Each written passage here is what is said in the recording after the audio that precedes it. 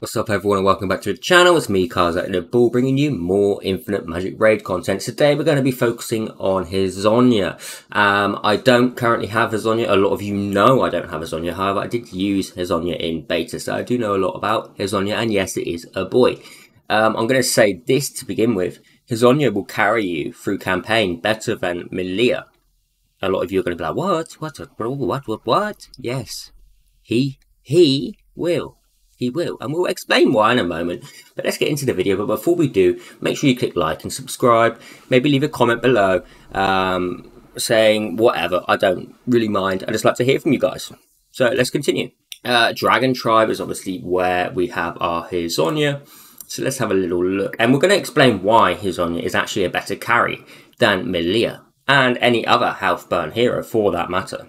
It's all about his passive. It deals 16% more health burning damage. This is huge. Obviously, it goes up to 24% when it's upgraded, and that's just massive. That's the reason why he is so good for clearing waves, especially the fact that he has AoE health burn too. So, compared to Melia, let's compare to Melia a second.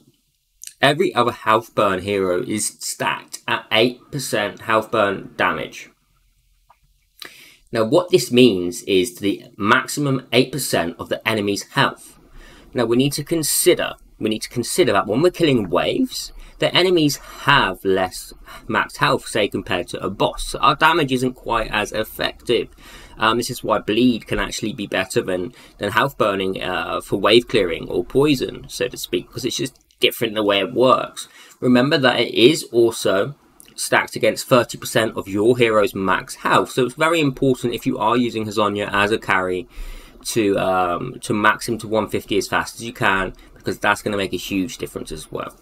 So let's get into why Hezonja is such a fantastic hero in itself, and why I really love Hezonja, and I would rate him as, he is a god tier hero. But do I prefer him over Melia? Yes and no. It's different. Because Melia has Valkyrie, she can self-heal, whereas Hezonja needs a support. However, he will do the most damage out of him and Melia. He will do more damage than Melia. Okay, let's get into how to build him, because this isn't about a comparison between him and Melia. So his ultimate is it deals 200% attack damage to all enemies with a 60% chance to inflict 1 layer of health burn for 2 turns. This is very nice, obviously, because we're dealing attack damage, but we're also dealing health burn to everyone with a 60% chance, which increases to 95%, as long as we have enough effect hit percent, okay? We must have enough effect hit percent for this to land, because otherwise the enemy can just outright resist, alright? So that's huge. Obviously, at exclusive 1, it triggers another health burn, which is massive. We've spoken about Dragon's Majesty. Now, this is absolutely huge. The fact that it deals 16% more health burning damage, up to 24%. It's just absolutely massive. And this is why he's such a hard carry. It's massive, okay? It's just massive for clearing waves. It's huge. Now, Bully. Oh, Bully. Hezonja the BULLY. Okay. It deals 200% attack damage to a single enemy. Meanwhile, it deals extra damage by 3% of max health to the target for every layer of health burning, up to 5 layers all enemies have. The damage of each layer caps at 8% of Hezonja's max health. So basically, Bully deals extra damage as a hit, considering how many health burn layers are on the enemy, obviously up to a maximum of 8% of Hezonja's max health. So it's putting health burn on, but it's also dealing damage based off how much health burn is on the enemy, up to a maximum, don't forget, of 8%. So it's not, this skill is like a pure damage effect compared to health burn over time. So if we have a lot of health burn stacked on an enemy, we're going to deal an extra damage on top based on the amount of layers, up to 8% of his max health. I'm hoping that kind of explains what Bully does. As you can see, we can put more layers on as we increase this. So it is obviously 3% to begin with, but the layers will improve this. Now his single obviously is it deals 100% attack damage to an enemy and 2 random enemies with a 40% chance to inflict 1 layer of health burning for 2 turns. This does obviously increase up to 70%. And it is amazing because it's a basic attack which doesn't only hit 1, it hits 2 other enemies with health burning, making it a solid basic attack. Just absolutely solid. it's really going to help you cover your enemies in health burning. It is just that good. I want to go into Hezonja's exclusives, and this is where he becomes pretty insane. Okay, Dragon Flame obviously additionally triggers one more time. That's on his AoE, which is massive.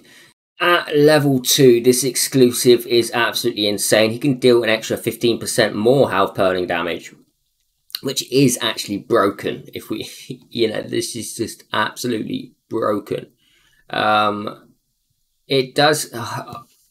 Okay, I need someone to tell me who knows, who's tested, who actually knows if this is in comparison with his bully to the damage he deals when he hits with it, or if it's actually a stack on top of his health burning damage. It was already dealing 24%. Is he going to be dealing an extra up to 39%? Can someone let me know, please? Because I need to know. I should know this, but it just sounds too good to be true. It sounds too good to be true, so that's why I'm asking people to correct me if I'm wrong. So please, yeah, if you do, please correct me wrong in the comments below. I'm always happy to be corrected wrong, by the way, guys, because that means that I then don't have to be wrong in the future. So if I am ever wrong in any of my videos, feel free to call me out on it. Feel free to call me out on it. Level 3, okay, bully. Okay, so we've just actually contradicted ourselves. Level 2 is definitely an increase to his health burning damage, so you don't need to comment below now. We already clarified that just from reading through. Bully increases each layer's extra damage to 5% of a target's max health. Meanwhile, increases each layer's max damage to 16% of Hezonja's max health. So this is a big improvement as well, because it means that he is just going to slap, even when he's using bully, he's going to take off up to 16% of his max health from the enemy as a bonus, okay, for more health burning on the enemy. So that exclusive, his exclusives are just insane. If you can buy the Phantom Legendary Dragon Eyes, buy them, put them on Hezonja, because he's going to carry you through early game, mid game, late game. For sure, he's used everywhere, okay? He's just used everywhere. He is incredible. PvE, and he is used in PvP, might I add. He will cause some problems for the enemy, okay? He will. He will. Obviously, the increase to speed by 50 by 50 is selective. This is more, you know, if you can get it, great. It's going to have 100 extra speed is huge. And don't forget, you are increasing the base stats too. So it's going to make him more health. Overall, Hezonja is an amazing hero who no one can actually challenge him on his health burning. He just deals so friggin' much just because of this passive, the 16%, where everyone else is capped at 8%. If you pair him with the likes of Okmin, you're going to have your health burn refreshed. And remember, that refreshes everyone's, not just Okmin's own, it will refresh Hezonja's too. So be sure to pair them up. If you have them both, you will have a very easy time clearing any content. You'll use that team essentially right up to the end of the game. It's, you know, it's just too good. Even Mythics will have problems replacing Hezonja. Now, okay, I don't have Hezonja on this account, so you're gonna have to just listen to me and, you know, trust me in what I'm saying on sets and stats for Hezonja. I cannot build one for you right now because I haven't been lucky enough to pull one for myself, but I can tell you exactly how to build him.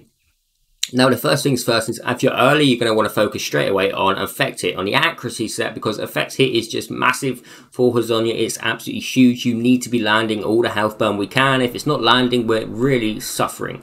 So your first focus is pure accuracy. And when you're selecting your accuracy, make sure you're choosing Effect Hit as well. You know, you want to be getting that Effect Hit and HP rate. Effect Hit and HP rate. These are your two big go-tos for Hezonja. Nothing else, forget it.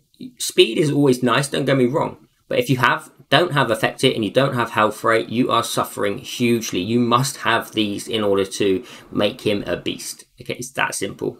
So every single piece of armor, we're going to want to go through and have Effect Hit and health rate on Hezonja.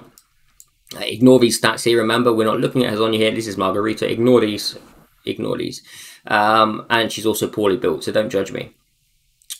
If we don't have enough Effect Hit sets, then we can definitely go into a speed set, or we can go into a health set. Mix them up a little bit. If you've got a lot of Effect Hit, use a feather set. use a feather set to boost your speed. If you've got enough speed and affect it and health rate, then choose a health set.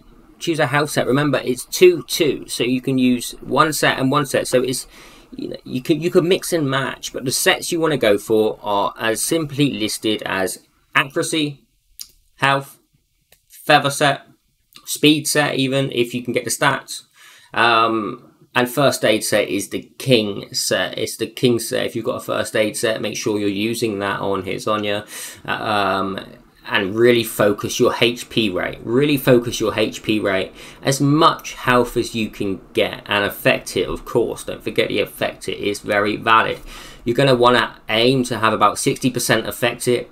And you're going to really want to push that HP rate too. So, you know, really do try and roll as good as you can. I know early on you're going to be restricted. That's why the accuracy set is so fantastic, because it just gives you a 40% flat rate across the board if that's all you're using, and then we can focus our other stats in between that.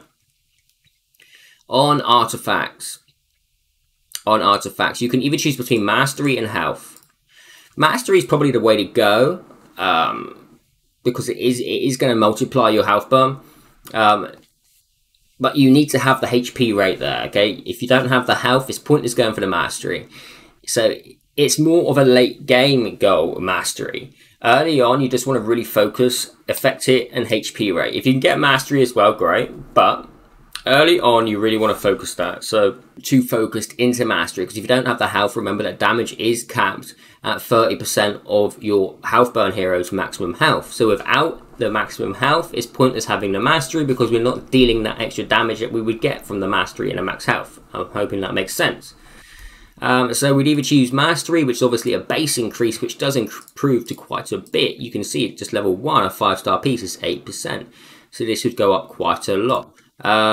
Health rate as well, you can choose HP, but make sure that you have affected and HP rate selected. If you get a mastery piece that has both of these on, fantastic. If you get a HP set that has both of these on, fantastic. You can select mastery too, so don't be afraid to really try and maximize the best pieces for your Hezonja. On the second artifact, we're going to want to choose affect it, nothing else, forget everything else, affect it. I don't even care if it's low. If it's a low start, the affect it is just too big for you to not have. So really do push on your second one, affect it, HP rate, and mastery, speed as well. You know, try and when you're getting these pieces, we can really start to select speed, because we do need speed for our Hezonja, because we want to be attacking first. If we're missing a turn, if we're going after the enemy, that is basically one turn missed. So we need to be faster than the enemy. And obviously the fifth artifact, or the third artifact, should we say, I get confused because it's Awakened 5. We're going to want to choose speed, forget everything else. If you don't have any speed, put HP on, but always selecting HP rate, affect it. And if you are using something else other than speed, your secondary attribute here is going to want to be speed, HP rate, and affect it too. So, you know, don't forget mastery, but focus, really I can't stress enough. I can't stress enough to all of you how important it is to have massive health, just because of that 30% cap on your max health as damage. Okay, it's just huge. You must have it. You must have as much health as possible. You know, if you was really lucky and had a health set that had crazy affect it and crazy health rate on it, then, you know, you can even push through for that. That's why Feather is so good, because it does 10% speed, 10% health. And that can really help you build a very strong Hezonja, but you must have huge affect hits. Affect hit is more important than the health burn, because more important than the health, really, because if we're not landing, the health is invalid. Okay, it's just invalid. Now, if we're going to go and look at our emblems, I'm hoping you guys have understood what I've said about looking at a Hezonja here. I'll go over it one more time. We're going to want to focus affect it, speed, HP to begin with. Early on, it's definitely affect it. Maybe one set of affect it, one set of speed. Maybe one set of health, one set of affect it. It's your choice. It depends how your substats roll. Use someone here that isn't built up. Now we're going to build him pretty similar to Holder. This is Holder's emblems currently that I'm using.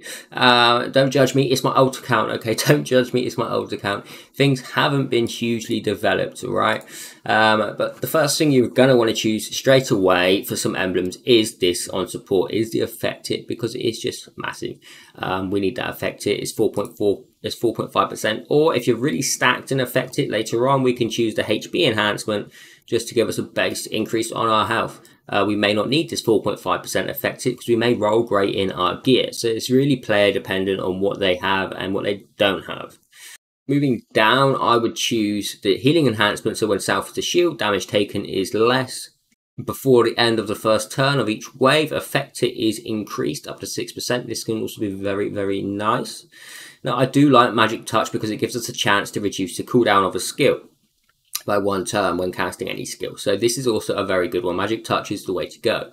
Now, we was talking about speed earlier and why it's important. This emblem here is a prime example of how much of a difference speed can make as well. For targets of lower speed than Self, Affect Hit is increased. Now this is pretty massive, you know, it goes up to 9%. That's a big Affect Hit increase. So if we can get enough speed, it's very good to have this emblem. Now, the speed final support here could potentially be good for you, but don't forget there is also max health here, which is going to benefit you a lot, and there is mastery here, which is also going to benefit you a lot. So you've got to choose between, really, do you want the speed, the mastery, or do you want the max health? It's all going to depend how good gear you have and where you're lacking. If you're lacking in mastery and you have a ton of max health, then we're going to probably want to choose mastery. But if we're lacking in max health and we need to give ourselves a boost, we may need to scrap the attack side of things and go defense for the max health. But then we're also losing a lot of other benefits, such as when self health is full, we're dealing extra damage. Also, at the start of the turn, self damage over time dealt is increased 1.8% up to 5 times. When self is a buff, damage dealt is increased, obviously, yes. For targets with damage over time debuff, damage over time dealt is up to 9%. You know, it's improving everything. It's improving everything. When attacking targets whose health is above 50%, damage over time is increased by 9%. These all are pretty helpful, I'm not going to lie. So if you are going for that max health, be prepared you are going to sacrifice some of these. We're attacking targets whose health is higher than self, damage dealt is increased, so that's bosses. And obviously the mastery is pretty huge. So we really need to focus and think what we're lacking and what we're not. So I do hear a lot of people going down the health route on defense, but ideally we want to be stacked in health rate already, and we can benefit from the mastery from this alongside the other emblems inside of this. And we really do want to be going support because it's an increase on our effect hits. It's a chance to reduce our cooldowns. And also, I mean, even better and better, when inflicting an attribute debuff buff successfully, there is a certain chance to increase the duration of that by 1 turn. So if we don't have an Okwin, we can actually have a chance of increasing our health burn duration. So these as well, you know, personally, if I had a Hezonja, I would, and the way I build Hezonja is basically Affect It, full health. I would be going down the attack route, but there are some people going down the defense route for the max health. This is the best way for me. In my opinion, this is the best way. Attack tree, support tree. That's what Hezonja is. That's what Hezonja is to me. And I'm going to stick with that. I'm going to stick with that. Yeah.